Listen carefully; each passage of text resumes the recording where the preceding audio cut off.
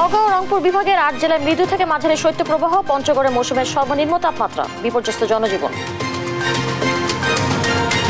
সম্ভাবনাময় চামড়া শিল্পের বিকাশে নেওয়া হচ্ছে নতুন উদ্যোগ, লক্ষ্য অর্জনে পরিকল্পনা নয় বাস্তব পদক্ষেপ গ্রহণের পরামর্শ। নিষেধাজ্ঞা অমান্য করে কেরানীগঞ্জের টোটাল খালে মিলেনিয়াম সিটির অবৈধ আবাসন প্রকল্প, জানেন না ভূমি কর্মকর্তা। সংসদে আওয়ামী লীগের হয়ে ভূমিকা রাখতে চায় বেশিরভাগ স্বতন্ত্র এমপি, যেতে চান না বিরোধী মোর্চায়, রোববার বৈঠক। হলুদে সেজেছে মৌলভীবাজার ও পঞ্চগড়ের মাঠ, বাক্স বসিয়ে মধু সংগ্রহে ব্যস্ত মৌচাষীরা, এবার সরিষার দাম নিয়ে শঙ্কা। গাজায় হামলা বন্ধে ইসরায়েলের বিরুদ্ধে পদক্ষেপের বিষয়ে আইসিজের আদেশ, আজ আরও 20 ফিলিস্তিনের প্রাণহানি। দুদিন বিরতির পর বিপিএল এর সিলেট পর্ব শুরু, আজ রংপুরের দুপুরে মুখোমুখি হবে খুলনা, সন্ধ্যায় কুমিল্লার প্রতিপক্ষ সিলেট।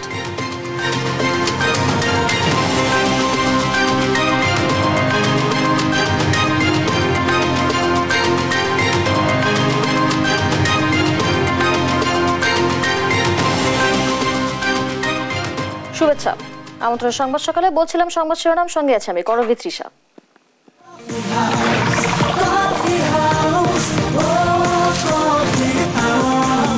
কফি হাউস, প্রতি চুমুকে আড্ডা জমে। শীতে কাঁপছে দেশের উত্তর জনপদ। রাজশাহী বিভাগের নওগাঁ সহ রংপুরের বিভাগের ৮ জেলায় শৈত্যপ্রবাহ চলছে বলে জানিয়েছে আবহাওয়া অধিদপ্তর, যার আরও বিস্তৃত হতে পারে বলে পূর্বাভাস দেওয়া হয়েছে। এতে কমতে পারে রাতের তাপমাত্রাও। মাঘের কনকনে শীতে বিপর্যস্ত পঞ্চগড় জেলায় চলতি মৌসুমে সর্বনিম্ন তাপমাত্রা রেকর্ড করা হয়েছে 5.8 ডিগ্রি সেলসিয়াস। হাড় কাঁপানো শীতে স্থবির হয়ে পড়েছে জনজীবন। এদিকে চুয়াডাঙ্গায় সর্বনিম্ন তাপমাত্রা রেকর্ড করা হয়েছে 9 ডিগ্রি সেলসিয়াসে। এদিকে বরিশাল ও চট্টগ্রাম বিভাগের 2-1 জায়গায় হালকা ও গুঁড়ি গুঁড়ি বৃষ্টি হতে পারে বলে জানিয়েছে আবহাওয়া অফিস। মধ্যরাত থেকে সারা দেশই মাঝারি থেকে ঘন কুয়াশা বিরাজ করছে। এতে ব্যাহত হচ্ছে যানবাহন চলাচল।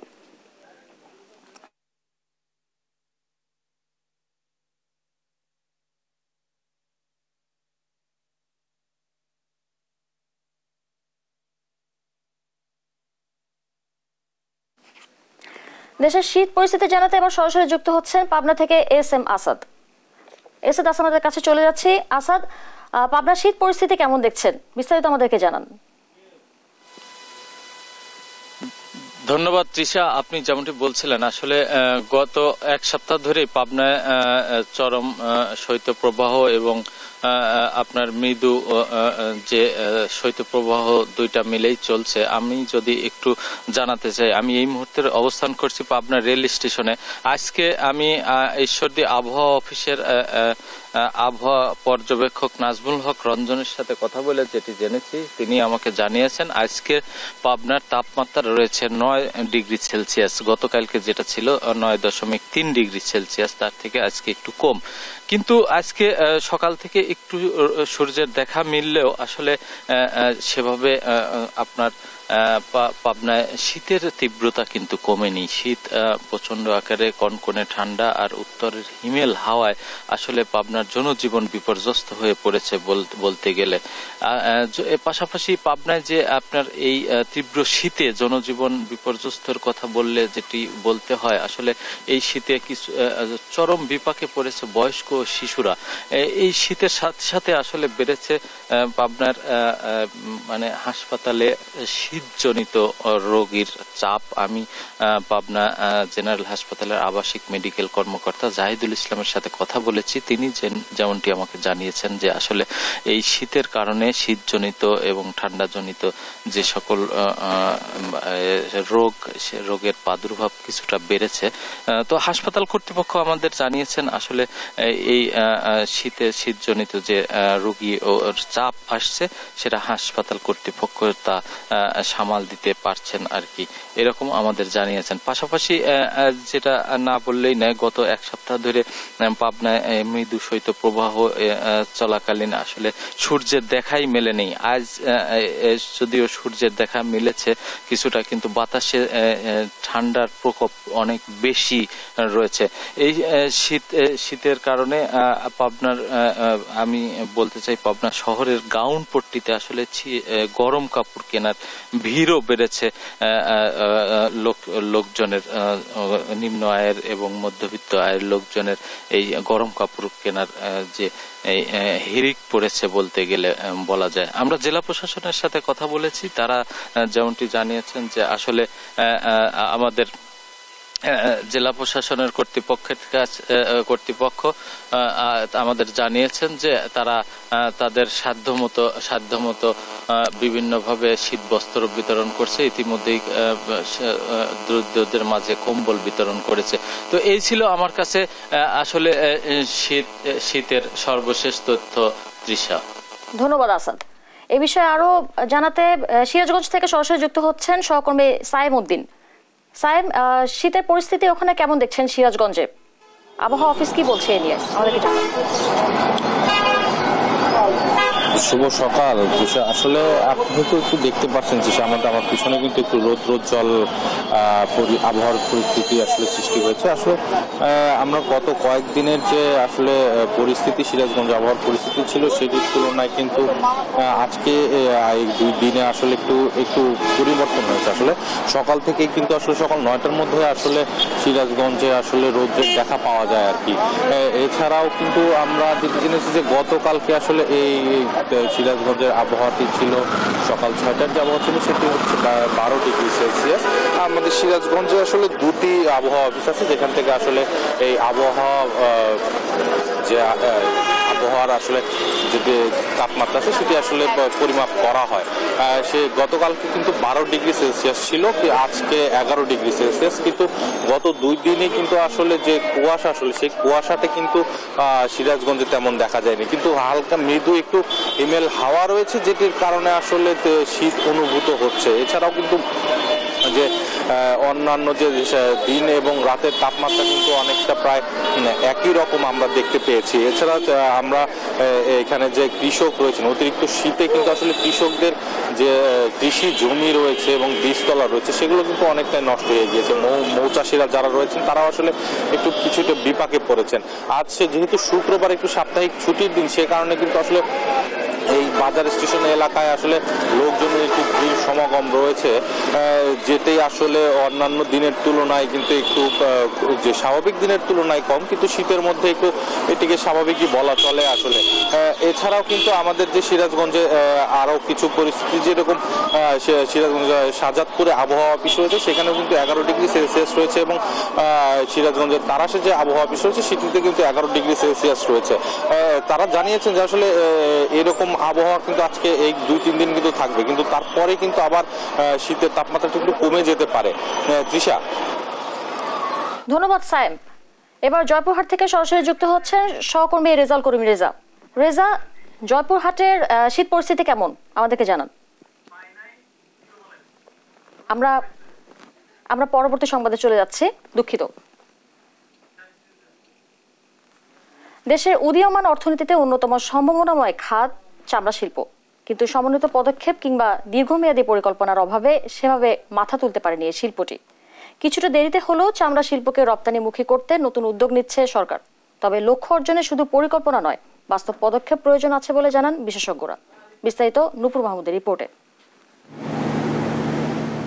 চামড়া শিল্পকে আরো উন্নত করে আন্তর্জাতিক পর্যায়ে নিতে গেল বছর আনুষ্ঠানিক ঘোষণা দেন প্রধানমন্ত্রী শেখ হাসিনা। প্রধানমন্ত্রীর ওই ঘোষণার পর থেকেই শুরু হয় সরকারি পর্যায়ে নানামুখী তৎপরতা, যার অনেকগুলোই এখন দৃশ্যমান। চামড়া শিল্প ব্যবস্থাপনায় চলছে আলাদা ইউনিট গঠনের কাজ। বিদেশি বিনিয়োগকারীদের জন্য ভিসা সহজ করার প্রক্রিয়াও চলমান। বিদেশিদেরকে আপনার যদি এখানে আনতে হয় তাহলে আস্থার জায়গাটা তৈরি করতে হবে, তাহলে কিন্তু আপনার এইখানে এফডিএ আনা সম্ভব। আমাদের যে চামড়া শিল্প নীতিমালা আছে শিল্প মন্ত্রণালয় কর্তৃক বাস্তবায়িত, সেই রূপরেখাতে কিন্তু আপনার 21-24 রূপরেখাতে কিন্তু বলা আছে কি কি আমাদের প্রয়োজন। সেইগুলো যদি আপনার ধরে একটা একটা করে কাজ করে তাহলে কিন্তু আপনার সবগুলো আপনার বাস্তবায়ন করা সম্ভব। বিশ্লেষকরা বলছেন পরিকল্পনা নয়, লক্ষ্য অর্জনে জোর দিতে হবে বাস্তব পদক্ষেপের উপর। এখনো আমরা সেই লক্ষ্যে কার্যকরীভাবে যে প্রযুক্তিগত পরিবর্তন, কারখানার ভিতরে কাঠামোগত পরিবর্তন, এমনকি সাভারে যে প্লটগুলো রয়েছে বা সমগ্র যে প্রসেসিং প্ল্যান্ট রয়েছে, সেটাও যে লেদার ওয়ার্কিং গ্রুপের স্ট্যান্ডার্ডে উন্নীতকরণ যে উদ্যোগগুলো, সেটা আমরা এখনো দেখছি না।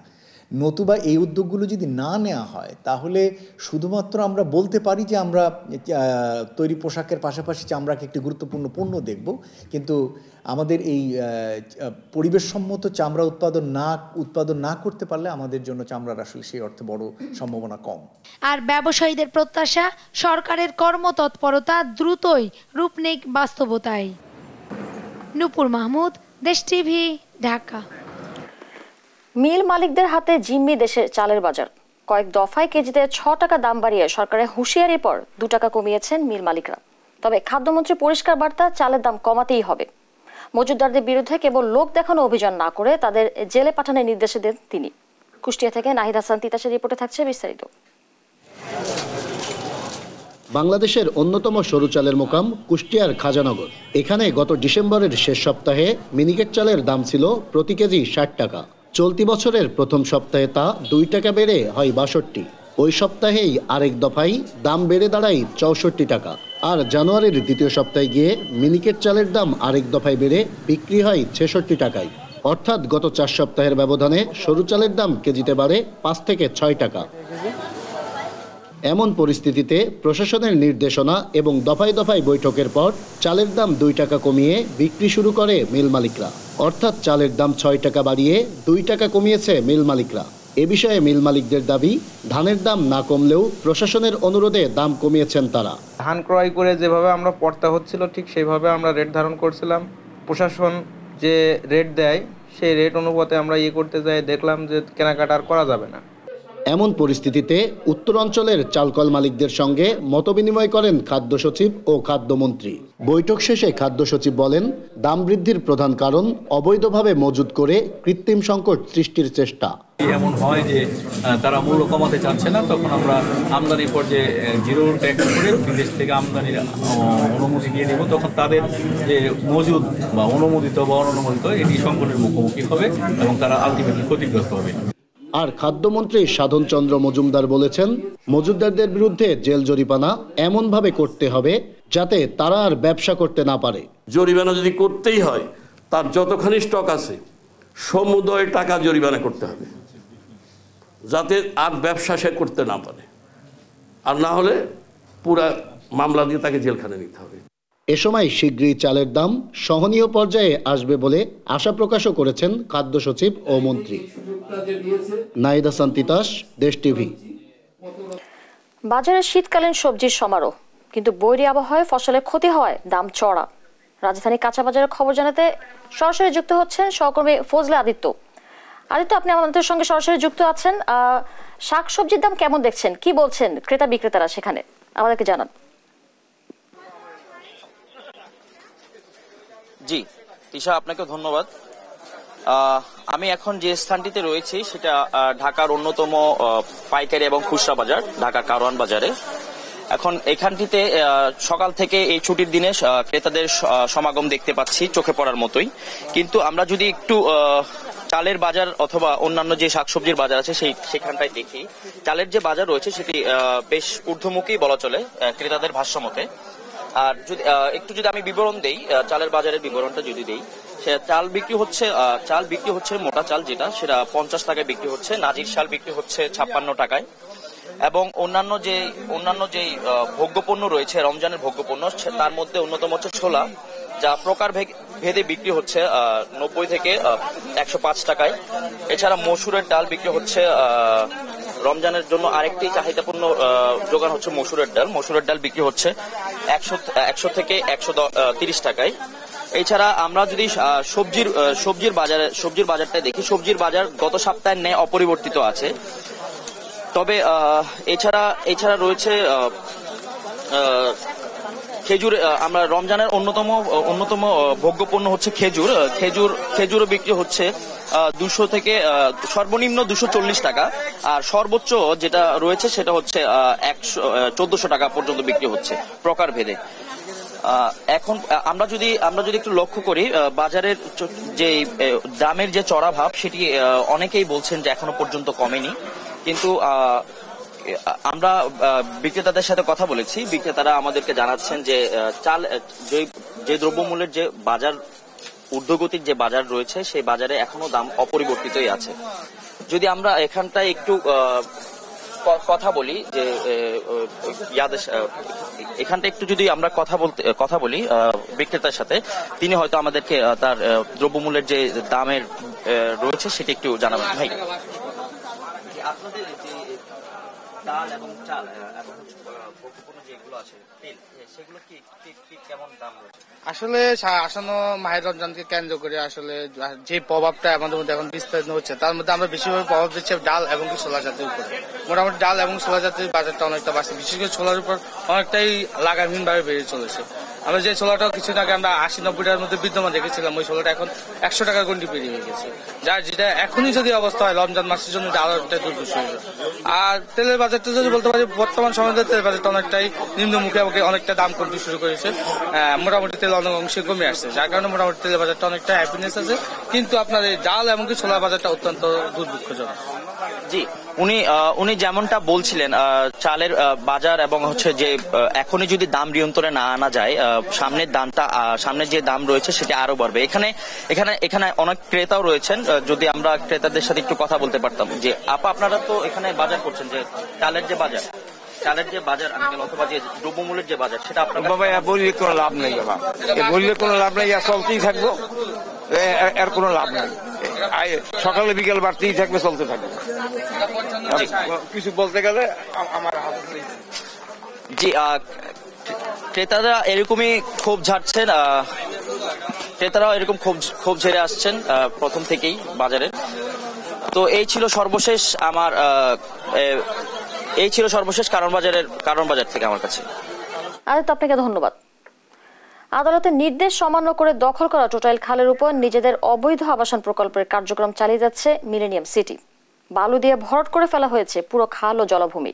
প্লটগুলোর জন্য এখন চলছে রাস্তা তৈরির কাজ, আর কাজ বন্ধে আদালতের নির্দেশনায় 2 দিন পার হয়ে গেলেও বিষয়টি জানেন না কেরানীগঞ্জ উপজেলার এসিল্যান্ড। মাসুদ মোস্তাহিদের রিপোর্টে থাকছে বিস্তারিত।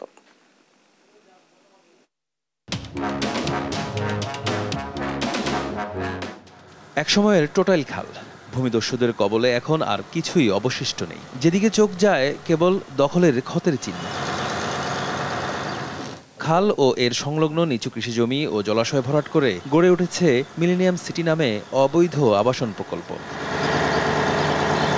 ঢাকার কেরানীগঞ্জ উপজেলার তারানগর ইউনিয়নের টোটাইল মোজায় প্রায় 10 একর আয়তনের স্থানীয়ভাবে পরিচিত টোটাইল বিলটি CS 1 ও 10 দাগে খাল হিসেবে রেকর্ডভুক্ত। উপগ্রহের ছবিতেও পাওয়া যায় বিশাল বিল ও খালের অস্তিত্ব, অথচ ভূমিখোরদের আগ্রাসনে আজ বিলীন সব। এখানে আসছিল শুধু পানি, এই পর্যন্ত পানি ছিল, অন্ত বরট করতেছে। 30 বছর আগে দেখছি ওই সব পানির পানি, কথা না এখন পানি বলতে তো মানে নদী নালা হয়েছে, এখানে তো সব চড়া ছিল, নদী চর পড়ছে আর মানুষে দখল করছে। 22 জানুয়ারি মিলেনিয়াম সিটির সব কার্যক্রম বন্ধের নির্দেশ দেন হাইকোর্ট, অথচ একদিন বাদেই সেখানে দেখা যায় ভিন্ন চিত্র। আদালতের নির্দেশ অমান্য করে খাল ও জলাভূমির বুকে চলছে রাস্তা তৈরির কাজ। এ নিয়ে জানতে চাইলে ক্যামেরার সামনে নিজেদের পরিচয় গোপন করেন সবাই। খোদ উপজেলা ভূমি কর্মকর্তাও জানেন না আদালতের নির্দেশনা। মিলেনিয়াম সিটির দখলকৃত খাল ও জলাশয়ের জায়গাকেও বলছেন ব্যক্তি মালিকানাধীন সম্পত্তি। যে খাল দখলের বিষয়টি বলছেন 297 নম্বর দাগ এবং 296 নম্বর দাগ, এটি ব্যক্তি মালিকানাধীন। এখানে আমাদের আসলে কিছুই নাই, করণীয় নেই। এখন দেখার বিষয়ে আদালতের নির্দেশনা অনুযায়ী রাজধানী উন্নয়ন কর্তৃপক্ষ, রাজুক, পরিবেশ অধিদপ্তর ও প্রশাসন মিলেনিয়াম সিটির বিরুদ্ধে কি ব্যবস্থা নেয়। মাসুদ মুস্তাহিদ, দেশ টিভি, ঢাকা। 62 জন স্বতন্ত্র এমপির বেশিরভাগই সংসদে ক্ষমতাসীন আওয়ামী লীগের হয়ে ভূমিকা রাখতে চান। সরকার বিরোধী কোনো জোট বা মোর্চায় যেতে চান না বলে জানান তারা। আওয়ামী লীগের সমর্থনে এমপি নির্বাচিত হয়েছেন উল্লেখ করে নিজেকে দলীয় এমপি হিসেবেই পরিচয় দিতে চান স্বতন্ত্র হিসেবে নির্বাচিত সংসদ সদস্যরা। তবে চূড়ান্ত বিচারে আওয়ামী লীগ সভাপতি প্রধানমন্ত্রী শেখ হাসিনার সিদ্ধান্তই মেনে নেবেন বলে জানান তারা। ফখরুল ইসলামের রিপোর্টে থাকছে বিস্তারিত। দেশের ১২তম সংসদ নির্বাচনে ৫২ বছরের ইতিহাসে সর্বোচ্চ স্বতন্ত্র সংসদ সদস্য জয়ী হয়ে এমপি হন। ৬২ জন স্বতন্ত্র সংসদ সদস্যের মধ্যে ৫৭ জনই আওয়ামী লীগের পদধারী। এদের মধ্যে ৪৩ জন সংসদ নির্বাচনে জয়ী হন নিজ দলের নৌকা প্রতীকের প্রভাবশালী প্রার্থীকে হারিয়ে। গত ১০ জানুয়ারি দ্বাদশ সংসদের সদস্যদের শপথ গ্রহণ অনুষ্ঠিত হয়। আগামী ৩০ জানুয়ারি দ্বাদশ সংসদের প্রথম অধিবেশনের প্রথম বৈঠক অনুষ্ঠিত হবে। এরই মধ্যে আওয়ামী লীগ নিরঙ্কুশ সংখ্যাগরিষ্ঠতা নিয়ে টানা চতুর্থ দফায় সরকারও গঠন করেছে। তবে নির্বাচনে জাতীয় পার্টি দল হিসেবে দ্বিতীয় সর্বোচ্চ ১১টি আসন পায়। বিপরীতে স্বতন্ত্র ৬২ জন সদস্য জয়ী হয়ে এমপি হন। এতে মাথাচাড়া দিয়ে ওঠে দ্বাদশ সংসদে শক্তিশালী বিরোধী দল কারা হচ্ছে, স্বতন্ত্র সংসদ সদস্যরা কি বিরোধী কোনো জোট বা মোর্চা যাচ্ছেন কিনা। এরই মধ্যে অধিবেশন শুরুর আগে সংসদ নেতা প্রধানমন্ত্রী শেখ হাসিনা স্বতন্ত্র সংসদ সদস্যদের নিয়ে বসবেন ২৮ জানুয়ারি। এমন প্রেক্ষাপটে কি ভাবছেন স্বতন্ত্র সংসদ সদস্যরা? আমরা আসলে যারা আওয়ামী লীগ করি আমাদের সবারই অভিব্যক্তি, আমরা তো আওয়ামী লীগের বাইরে আমাদের যাওয়ার কোনো ইচ্ছাও নয়, সুযোগও নাই। কিন্তু মোর্চার বিষয়ে আমার কারোর সাথে কোনো আলোচনা হয়নি। আমার ব্যক্তিগত সিদ্ধান্ত, আমি সরকার দলের সাথেই সংসদে যেতে চাই। আমরা আওয়ামী লীগ সমর্থিত, আমরা স্বতন্ত্র ক্যান্ডিডেট, আমরা আওয়ামী লীগের লোক। আমরা জোটবদ্ধ হওয়ার কোনো সুযোগ আছে বলে আমি মনে করি না। জননেত্রী শেখ হাসিনা, মাননীয় প্রধানমন্ত্রী এবং সংসদ নেত্রী আমাদের ডেকেছে রবিবারের দিন ২৮ তারিখে। উনি যেটা বলবেন আমরা সেটা করব। কুষ্টিয়ার ২ আসনের স্বতন্ত্র সংসদ সদস্য কামারুল আরিফিন নিজেকে স্বতন্ত্র সংসদ সদস্য বলতে নারাজ। ইতিমধ্যে বিরোধী দল হিসাবে তো জাতীয় পার্টি সিলেক্টেড, জাতীয় পার্টি করবে। আমরা কি করব? আমরা দেশ জাতির উন্নয়নের জন্য এবং এই দেশের যত অনৈতিক কাজ হয় সেগুলো বন্ধের জন্য আমরা সংসদ ভবনে সেটা তুলে ধরবো। আপনারা নিশ্চিত থাকবেন আমরা জননেত্রী শেখ হাসিনার সাথে আছি, আওয়ামী লীগের সাথে আছি। কোনো জোট বা কোনো কিছুর ভিতরে আমরা নাই। আওয়ামী লীগের হয়ে সংসদে ভূমিকা রাখতে চান অন্যান্য স্বতন্ত্র সংসদ সদস্যরা। জানান প্রধানমন্ত্রীর সাথে বৈঠকের পরই আসবে চূড়ান্ত সিদ্ধান্ত। মাননীয় প্রধানমন্ত্রী, সংসদ নেতা জননেত্রী শেখ হাসিনা আমাদেরকে ডেকেছেন। আমি মাননীয় প্রধানমন্ত্রী জননেত্রী শেখ হাসিনা যে সিদ্ধান্ত দেবেন আমি ওনার সিদ্ধান্তই মাথা পেতে নেওয়ার জন্য প্রস্তুত আছি আজীবন। নামের বিষয় না, বিষয় হচ্ছে গিয়ে যে as a member of parliament আমার প্রায় ৮ লক্ষ মানুষের দায়িত্ব এখন আমার ঘাড়ে। তো বিষয়টা হচ্ছে কি এই দায়িত্ব পালন করার জন্য নাম আপনারা দিবেন, কাজ আমার, আমি কাজ করতে থাকব। তবে অন্য যে কোনো বারের তুলনায় এবারের দ্বাদশ সংসদের সদস্যরা বেশ গঠনমূলক ভূমিকা রাখবে বলেও জানান তারা। ফখরুল ইসলাম, দেশ টিভি, ঢাকা। ১০০ দিনের মধ্যে রাজধানীর আশেপাশে ৫ শতাধিক অবৈধ ইট ভাটা ভাঙা হবে বলে জানিয়েছেন পরিবেশ মন্ত্রী সাবের হোসেন চৌধুরী। প্রথম ১০০ দিনের কর্মপরিকল্পনা নিয়ে সচিবালয়ে ব্রিফিংকালে তিনি আরও জানান ২০২৮ সালের মধ্যে নির্মাণ কাজে ১০০% ব্লক ইট ব্যবহার এবং ২০২৬ সালের মধ্যে সিঙ্গেল ইউজ প্লাস্টিক ব্যবহার ৯০% কমিয়ে আনা হবে। এ সময় পরিবেশ দূষণকারীদের বিরুদ্ধে জিরো টলারেন্স ঘোষণাও দেন তিনি। বিস্তারিত জানাতুল মোহনার প্রতিবেদনে। ১৪ জানুয়ারি প্রথম কার্যদিবসে ১০০ দিনের কর্মপরিকল্পনা প্রকাশের কথা জানান পরিবেশ মন্ত্রী সাবের হোসেন চৌধুরী। দায়িত্ব গ্রহণের ১০ দিনের মাথায় বৃহস্পতিবার সকালে সেই পরিকল্পনা নিয়ে সচিবালয়ে সংবাদ সম্মেলন করেন মন্ত্রী। বায়ু দূষণ নিয়ন্ত্রণে এরই মধ্যে ঢাকার আশেপাশের অবৈধ ইটভাটার বিরুদ্ধে অভিযান চলছে জানিয়ে পরিবেশ মন্ত্রী বলেন, রাজধানীর আশেপাশে অন্তত ৫০০ অবৈধ ইটভাটা ভাঙা হবে। ২০২৮ সালের মধ্যে নির্মাণ কাজে ১০০% পরিবেশ বান্ধব ব্লক ইটের ব্যবহার নিশ্চিত করার কথাও জানান সাবের হোসেন চৌধুরী। আমরা যখন এই ব্লকে চলে যাব আমার এই কৃষি জমিটা বাঁচবে এবং কোনো দূষণ হবে না, যার জন্য আমরা এই ট্রানজিশনটা করছি। আমরা এখন যে ট্রানজিশনটা দেখছি এখানে তো একটা ভারসাম্য থাকতে হবে, যেন উৎপাদন আমাদের যে উন্নয়ন কাজ আছে সেটা যেন ব্যাহত না হয়, আবার দাম যেন বেড়ে না যায়। প্লাস্টিক দূষণের ভয়াবহতা রোধে ২০২৬ সালের মধ্যে সিঙ্গেল ইউজ প্লাস্টিকের ব্যবহার ৯০% কমিয়ে আনার কথাও বলেন পরিবেশ মন্ত্রী। ১০০ দিনের মধ্যে সচিবালয় ও সরকারি অফিসে সিঙ্গেল ইউজ প্লাস্টিক মুক্ত করার ঘোষণাও দেন তিনি। পরিবেশ অধিদপ্তর থেকে ইতিমধ্যেই যে একটা লক্ষ্যমাত্রা নিয়েছে যে ২০২৬-এর মধ্যে সিঙ্গেল ইউজ প্লাস্টিকের ব্যবহার 90% হ্রাস করবে, আমরা হ্রাস করানোর চেষ্টা করব। সুতরাং এটাকে আমরা সবচেয়ে বেশি গুরুত্ব দিচ্ছি। পরিবেশ মন্ত্রী নিশ্চিত করেন জলবায়ু পরিবর্তন ক্ষতিপূরণ তহবিল কেবল প্রকৃত ক্ষতিগ্রস্তদের সুবিধার্থে ব্যবহার করা হবে। স্বচ্ছ এবং সঠিক ব্যবহার এটা আমাদের নিশ্চিত করতে হবে। অর্থাৎ যাদের জন্য অর্থগুলো বরাদ্দ দেওয়া হচ্ছে তাদের কাছে অর্থগুলো সেইভাবে পৌঁছাচ্ছে কিনা। আমরা যখন বিভিন্ন প্রকল্পের জন্য এনভায়রনমেন্টাল ইম্প্যাক্ট অ্যাসেসমেন্ট করি সেখানে কোনো লুকোচুরি থাকবে না, সেটা আমরা প্রকাশ করব, সেটা আপনাদের মিডিয়ার কাছেও সেটা যাবে। পরিবেশ, বন, প্রতিবেশ ও জীববৈচিত্র্য রক্ষায় জিরো টলারেন্স নীতি অনুসরণের কথাও জানান পরিবেশ মন্ত্রী। জান্নাতুল মোহনা, দেশ টিভি, ঢাকা। আবার জয়পুরহাটের শীত পরিস্থিতি জানাতে সরাসরি যুক্ত হচ্ছেন সহকর্মী রেজাউল করিম। রেজা, জয়পুরহাটের শীত পরিস্থিতি কেমন দেখছেন, বিস্তারিত আমাদেরকে জানান। হ্যাঁ তৃষা, আপনাকে জানিয়ে রাখি আজকে আমাদের জয়পুরহাটের যে তাপমাত্রা, যদিও এখানে জয়পুরহাট জেলায় কোনো আবহাওয়া অফিস নেই, আমাদের পার্শ্ববর্তী উপজেলার নওগাঁ জেলার বদলগাছি উপজেলা থেকে আমাকে যে সকাল 9টায় যে তথ্য দেওয়া হয়েছে সে তথ্য হচ্ছে যে আজকে জয়পুরহাট জেলার এই বছরের সবচেয়ে সর্বনিম্ন তাপমাত্রা, মানে এই চলতি বছরের সর্বনিম্ন তাপমাত্রা হচ্ছে 7.5 ডিগ্রি সেলসিয়াস। আমি একটু জানিয়ে রাখি যে জয়পুরহাট হচ্ছে কৃষি প্রধান এলাকা। এই কৃষি প্রধান এলাকার আমাদের যে শীতকালীন সবজি সকালে কিন্তু বিভিন্ন কৃষকরা কিন্তু তাদের ক্ষেত থেকে তুলে নিয়ে স্থানীয় হাট বাজারে সরবরাহ করে, কিন্তু সেটি কিন্তু ব্যাহত হয়েছে, চরমভাবে ব্যাহত হয়েছে। টানা প্রায় 15 দিন 20 দিনের যে এই শীত এবং শৈত্যপ্রবাহ, ঘন কুয়াশা, এতটাই জনজীবন অতিষ্ঠ হয়েছে। আর একটা বিষয় আমি জানিয়ে রাখি যে আমাদের এই কৃষিভিত্তিক এলাকা এবং নিম্ন আয়ের মানুষের সংখ্যা কিন্তু এখানে বেশি। সবচেয়ে বেশি ক্ষতিগ্রস্ত হয়েছেন যে এই যারা ডেইলি কাজ করে, যে লেবার বা কুলি শ্রমিক, ভ্যান শ্রমিক, রিক্সা শ্রমিক। আমি একটু দেখাতে চাই, এই যে এখানে কিছু শ্রমজীবী মানুষ আছেন, এই শ্রমজীবী মানুষেরা কিন্তু চরমভাবে বিপাকে পড়েছেন। আমি একটু একজন শ্রমজীবী মানুষের সাথে কথা বলে জানতে চাই যে আপনাদের শীত পরিস্থিতি কেমন?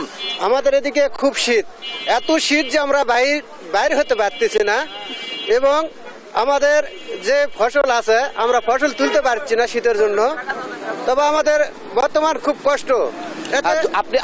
আপনি শুনছিলেন একজন শ্রমজীবী মানুষের কথা।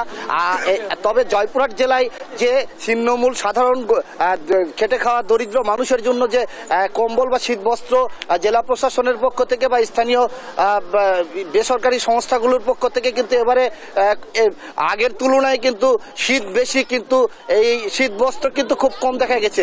এবছর জেলা প্রশাসনের তথ্য মতে 25,900 শীতবস্ত্র কম্বল বিতরণ করা হয়েছে। এই ছিল আমার কাছ থেকে জয়পুরহাটের শীত নিয়ে সর্বশেষ পরিস্থিতি। আমি এখন স্টুডিওতে চলে যাচ্ছি তৃষার কাছে। রেজা, আপনাকে অসংখ্য ধন্যবাদ। যেদিকে চোখ যায় হলুদ আর হলুদ দেখে মনে হয় প্রকৃত কন্যা সেজেছে হলুদ বরণ সাজে। সোনাঝরা রোদে যেন ঝিকিমিকি করছে সরিষা ফুল। সরিষা ক্ষেতের পাশে বাক্স বসিয়ে মধু সংগ্রহ করছেন মৌচাষিরা। মৌলভীবাজার ও পঞ্চগড়ে গেল বছরের তুলনায় এবার বেড়েছে সরিষার আবাদ। তবে বাজার দর নিয়ে শঙ্কিত পঞ্চগড়ের চাষিরা। মৌলভীবাজার প্রতিনিধি সালেহ এলাহি কুটি এবং পঞ্চগড় প্রতিনিধি রাশিদুজ্জামান বাবুর পাঠানো তথ্যচিত্রে ডেস্ক রিপোর্ট। শস্য ও মাছের ভান্ডার খ্যাত মৌলভীবাজারের হাকালুকি হাওর দিগন্তজোড়া মাঠে বাড়ি সরিষা 14, 16, 17 ও 18 এবং বিনা সরিষা 4 ও 9 আবাদ হয়েছে। বপনের 75 থেকে 80 দিনের মধ্যে এর ফলন পাওয়া যায় বলে সরিষা চাষে ঝুঁকছেন কৃষকরা। 10 বিঘার মতো আমি সরিষা বাইন দিছি, আশা করা যায় 20 মনের মতো পাইমু। আগামীতে মনে করো মধু চাষ হইব, আমরা দেখবো প্রশিক্ষণ নিয়ে মনে করো মধু চাষ করা যায় কিনা। খুব সুন্দর ক্ষেত হয়েছে, তো আশা করো আমরা প্রতি বছর মানে প্রতি কিয়ারে 4 মন থেকে 4.5 মন সরিষা হইব। সরিষার নয়নাভিরাম দৃশ্যে প্রকৃতি সেজেছে অপরূপ সাজে, এতে মুগ্ধ পর্যটকরা। অনেক সুন্দর লাগছে, চারিদিকে হলুদ আর হলুদ, অনেক এনজয় করতেছি। হাওরের পাশেই শস্য ক্ষেত, আর শস্য ক্ষেতের ফুলগুলো পুরোপুরি ফুটে গেছে, একদম পুরা হলুদ, চারিপাশে হলুদ, সবকিছু মিলিয়ে খুবই সুন্দর লাগছে। তবে ছবি তুলতে গিয়ে অনেক সময় সরিষা গাছ নষ্ট করে ফেলেন পর্যটকরা, এতে ক্ষতিগ্রস্ত হন চাষিরা। যে মানুষটা খাইয়া আমরা এখন রাখা লাগে, মানুষের অনেক সময় আইয়া দাঁড়াইয়া থাকা লাগে আইয়া যে আমরা এখানে সেলফি তুলিয়া সরিষা নষ্ট না করার লাগে। ব্যাপক সরিষা চাষের সাথে মধু চাষে কৃষকরা লাভবান হবে বলে জানান মৌলভীবাজার জেলা কৃষি কর্মকর্তা। বৈজ্ঞানিকভাবে এটা প্রমাণিত যে যেখানে মধু চাষ হবে, মধু চাষের মাধ্যমেই সরিষার যে উৎপাদন সেটা 20% পর্যন্ত বৃদ্ধি পাবে। আমরা কৃষকদেরকে বিভিন্ন সময়ে পরামর্শ দিয়ে যাচ্ছি যাতে কৃষক ভাইদের উৎপাদনে কোনো সমস্যা না হয়। পঞ্চগড়ে এবার ৯,৬০৭ হেক্টর জমিতে সরিষার আবাদ হয়েছে। প্রতি বিঘা জমিতে ফসল পাওয়া যায় 4 মণ থেকে 5 মণ। প্রতি মণে বাজার মূল্য ১৮০০ থেকে ২২০০ টাকা। তবে এই দামে হতাশ চাষিরা। ফলন ভালো, সরিষাতে খরচ কম, কিন্তু সরিষার বাজার যদি একটু ভালো হয় তাহলে হয়তো কৃষকের জন্য লাভ হবে। তাতে সরকার যদি আমাদের এই সরিষার পিছনে বা আমাদেরকে যদি একটু সরকারি প্রণোদনা দিত বা এটার যদি বাজারে ন্যায্য মূল্য আমরা পেতাম তাহলে হয়তো আমরা এই সরিষার চাষে আরো একটু উপকৃত হইতাম। আমরা আশা করছি যে সামনের বছরগুলোতে তেল জাতীয় ফসল এই সরিষা এটা আবাদ আরো বৃদ্ধি পাবে এবং কৃষকরা সরিষা আবাদের প্রতি আরো আগ্রহ হয়ে উঠবে। সাধারণত আমন ধান কাটার পরে এবং বোরো চাষাবাদের আগে সরিষা উত্তোলন করা হয়। এই সময় সরিষা চাষে বাড়তি আয় আসে, পাশাপাশি দেশের ভোজ্য তেলের চাহিদার অনেকটাই পূরণ করে সরিষা। নিয়াজ মোর্শেদ, নিউজ ডেস্ক, দেশ টিভি। উত্তর একটি আবাসিক হোটেলে অভিযান চালিয়ে 200 গ্রাম কোকেন সহ তানজানিয়ার এক নাগরিককে গ্রেফতার করা হয়েছে। তার নাম মোহামেদি আলী। আর্মড পুলিশ ব্যাটালিয়ন জানায় আটক কোকেনের মূল্য প্রায় 25 লাখ টাকা। এর আগে বুধবার রাতে 8 কেজি 300 গ্রাম কোকেন সহ নেমথেন ডাজো তাইয়েবা সোকো নামে এক নারীকে বিমানবন্দর এলাকা থেকে আটক করা হয়েছে মাদকদ্রব্য নিয়ন্ত্রণ অধিদপ্তর। তিনি দক্ষিণ পূর্ব আফ্রিকার দেশ মালাউয়ের নাগরিক। গার্মেন্টস ব্যবসার আমন্ত্রণ পত্র নিয়ে বাংলাদেশে আসেন তিনি। বৃহস্পতিবার তেজগাঁওয়ে ডিএনসির ঢাকা মেট্রো উত্তর কার্যালয়ের সংবাদ সম্মেলনে এসব তথ্য জানানো হয়।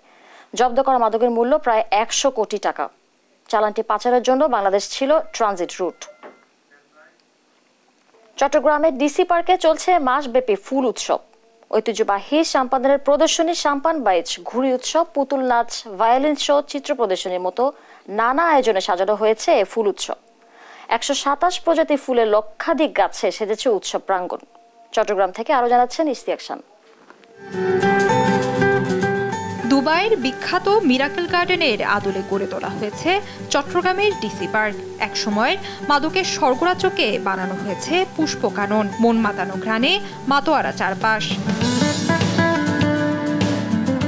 বৃহস্পতিবার ফুল উৎসবে দ্বিতীয় আসরের উদ্বোধন করেন মন্ত্রী পরিষদ সচিব। মাদকের আখড়া আজকে ফুলের আখড়ায় পরিণত হয়েছে এবং এই স্থানটি 194 একর জমি আজকে চট্টগ্রামবাসীর অহংকারের জায়গা হিসেবে রূপান্তরিত হচ্ছে। এটি তাদের এই শহরের এটি ফুসফুস হিসেবে ব্যবহৃত হচ্ছে। 127 প্রজাতির ফুলের লক্ষাধিক গাছ নিয়ে সাজানো হয়েছে এবারের ফুল উৎসব। নেদারল্যান্ডস থেকে আনা 5,500 টিউলিপ ফোটানোর কাজও চলছে। এই ফুল উৎসব শেষ হবে 23 ফেব্রুয়ারি। দর্শনার্থীরা প্রতিদিন সকাল 9টা থেকে রাত 8টা পর্যন্ত উপভোগ করতে পারবেন এবারের উৎসব। ভীষণ ভালো লাগছে। প্রথমবার তো আসতে পারিনি, আসলে ওভাবে পাবলিসিটি হয়নি তখন, বাট এবারের আয়োজন আসতে পেরে ভীষণ ভালো লাগছে। এতগুলো প্রোগ্রাম একসঙ্গে, যেখানে আমরা দেখতে পাচ্ছি ঘুড়ির উৎসব হচ্ছে, পিঠা উৎসব হচ্ছে, আমাদের চিত্রকলা প্রদর্শনী হচ্ছে এবং ফুল উৎসব হচ্ছে। অনেক এমন ফুল আছে যা তো আমি কখনোই দেখি নাই, তো এটা আসলে অনেক ভালো একটা এক্সপেরিয়েন্স হচ্ছে। ঝাউগাছ আর জলাশয়ের পাশ দিয়ে যাওয়া ফৌজদারহাট টোল ধরে ডিসি পার্ক। সড়কের পাশ দিয়ে যেতেই চোখে পড়বে নানা রঙের ফুলের বাহার। হাজারো ফুলের মন মাতানো দৃশ্যে মুগ্ধ এখানে বেড়াতে আসা দর্শনার্থীরা। এত সুন্দর সুন্দর ফুল একসাথে এক জায়গাতে আসলে দেখা অসম্ভব ছিল আমাদের জন্য। আর চট্টগ্রামে এরকম একটা নতুন উদ্যোগ, আসলে অন্যরকম ভালো লাগা। হুটহাট প্ল্যান করে এসেছি, আমি আসছি, আমার ফ্রেন্ডরা আসছে, ভালোই লাগছে। এত রকমের ফুল সামনে থেকে উপভোগ করব কখনো কল্পনাও করতে পারি না আমি। এক সময় মাদকের আখড়া হিসেবে পরিচিত ও এলাকা এখন নানা ফুলে সুরভিত। গত বছরের 10 দিনব্যাপী ফুল উৎসবে অভূতপূর্ব সাড়া পাওয়ার পর এবারের উৎসব চলবে মাসব্যাপী। ডিসি পার্কের লক্ষাধিক ফুলের সুবাস ছড়িয়ে পড়ুক হৃদয় থেকে হৃদয়ে। নিউজ ডেস্ক, দেশ টিভি। এবার আন্তর্জাতিক প্রসঙ্গ। ত্রাণ নিতে আসা ফিলিস্তিনিদের উপর নির্বিচারে গুলি চালাচ্ছে ইসরায়েলি বাহিনী। এতে প্রাণ গেছে আরো 20 জনের। একদিকে তীব্র খাদ্য সংকট, অন্যদিকে ত্রাণ সহায়তা নিতে গিয়েও গোলার মুখে পড়তে হচ্ছে নারী ও শিশুদের। এদিকে গাজা অভিযান বন্ধে ইসরায়েলের বিরুদ্ধে জরুরি পদক্ষেপ নেওয়া হবে কিনা এ বিষয়ে আজ আদেশ দেবে আইসিজে। আরো জানাচ্ছেন লুৎফুর কবির। ত্রাণ সহায়তা নিতে আসা গাজার উত্তরের ফিলিস্তিনিদের লক্ষ্য করে ইসরায়েলি বাহিনীর মুহুর্মুহু ছোড়া গুলিতে হঠাৎ আতঙ্ক ছড়িয়ে পড়ে। কিছু বুঝে ওঠার আগে যে যার মতো পালাতে থাকে। চরম ক্ষুধা কষ্টে থাকা ফিলিস্তিনিদের জন্য বিশ্বের বিভিন্ন দেশ থেকে আসা ত্রাণ নিতে এসেছিলেন তারা, কিন্তু ত্রাণ বিতরণের লাইনও বাদ যাচ্ছে না ইসরায়েলি আগ্রাসন থেকে। উপত্যকার দক্ষিণাঞ্চলের খান ইউনিস অনেকদিন ধরেই ঘিরে রেখেছে ইসরায়েলি বাহিনী। সেখানকার আবাসিক বাড়ি ঘর লক্ষ্য করে চলছে বোমা বর্ষণ। উপায় না পেয়ে খান ইউনিস ছেড়ে রাফা সীমান্তের দিকে ছুটছেন বহু মানুষ। ইসরায়েলের বোমা হামলার আতঙ্কে কোনো যানবাহন না পেয়ে চরম ভোগান্তিতে পড়তে হচ্ছে তাদের। হেঁটে যাওয়া ছাড়া তেমন কোনো পথ খোলা নেই সামনে। ভাগ্য সহায় থাকলে দু একটা ঘোড়ার গাড়ি অথবা ট্রাকের সন্ধানও মিলতে পারে, কিন্তু সবচেয়ে দুর্ভোগে পড়ছেন বয়স্ক ও শিশুরা। এমন বাস্তবতাকে নারকীয় ঘটনা বর্ণনা করে যুদ্ধ বন্ধে প্রকৃত অর্থে আন্তর্জাতিক সম্প্রদায়কে ব্যবস্থা নেওয়ার তাগিদ দিয়েছেন বিশ্ব স্বাস্থ্য সংস্থা WHO প্রধান।